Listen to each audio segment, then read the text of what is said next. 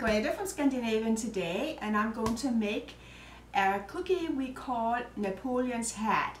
It's shaped like Napoleon's hat. That's why I call it that. And also this cookie goes all the way back to 1800, and it's a very popular one. Of course, we use marzipan in it, which we like a lot, and I hope you will also try to make it. First, I'm going to mix the filling for the Napoleon hats, and I have 6 ounces of marzipan. I'm going to use about 3 ounces of sugar, and then I'm going to use a small egg white. So here, separate the egg, and I pour that into the marzipan. I pour in the sugar, and I'm going to mix it all up.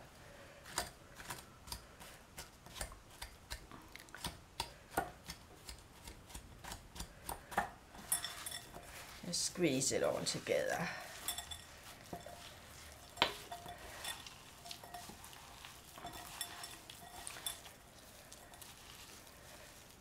And the next step is to make the dough for the cookies. So here I have the ingredients for the dough for the Napoleon hats, and I have 1 cup of flour. It's all-purpose flour.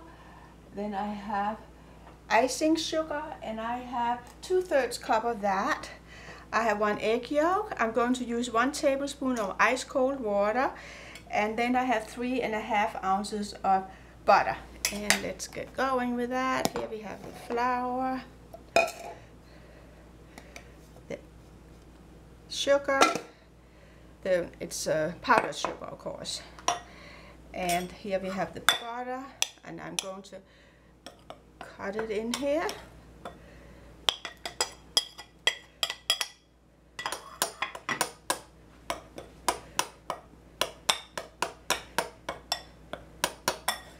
And I'm going to squeeze it with my hands, and after a while I'll add the egg yolk and the water so it all sticks well together.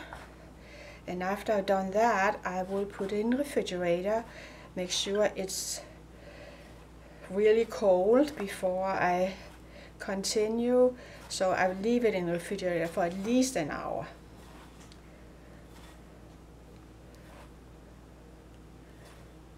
Okay, and here comes the egg yolk.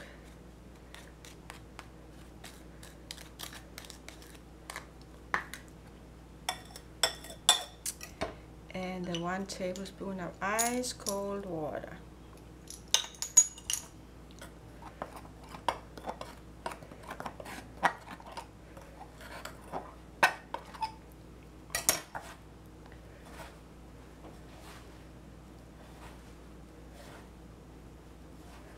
So just keep working until it sticks together.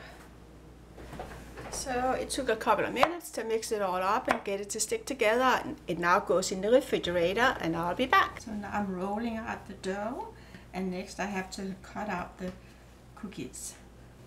Alright, and I'm using a cup. You can use a glass, a cup, depending on how large you want the cookie. I roll out the marzipan in small balls. And next I'm going to put them on the dough for the cookies. So here I'm cutting out the cookies, and I already rolled up the marzipan in a little ball. Stick it in the middle, and then I fold up the dough around the cookie. Like that. I can press it down a little bit, and then I put it on the baking sheet.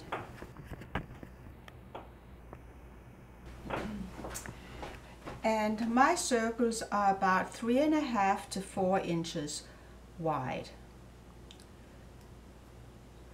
So here we have another one. And let's do one more and keep doing to have all of them done.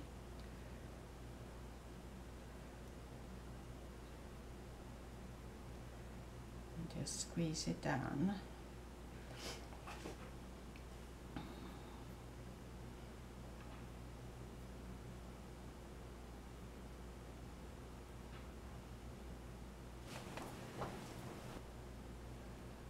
And here.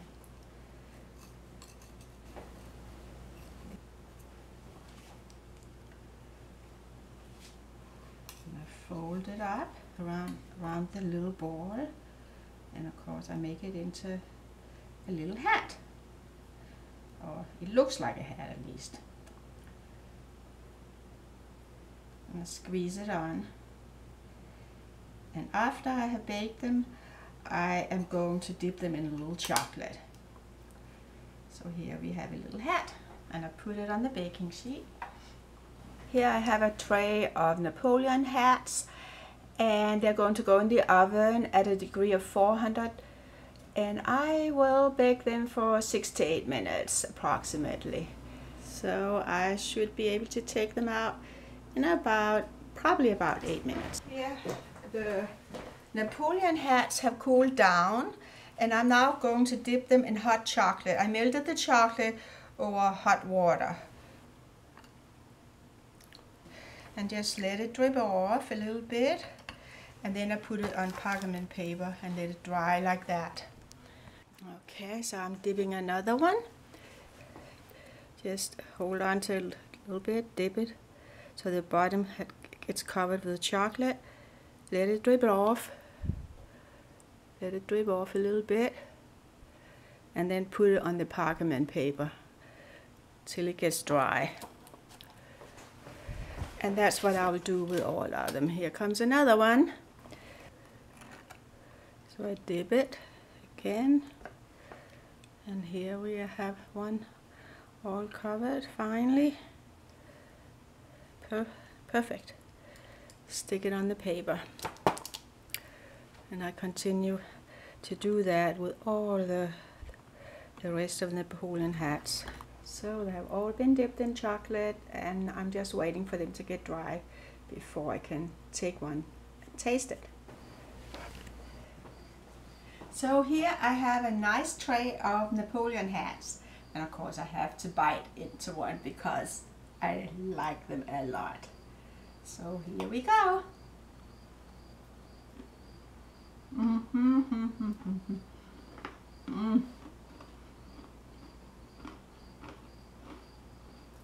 They are delicious, and I think you should give them a try.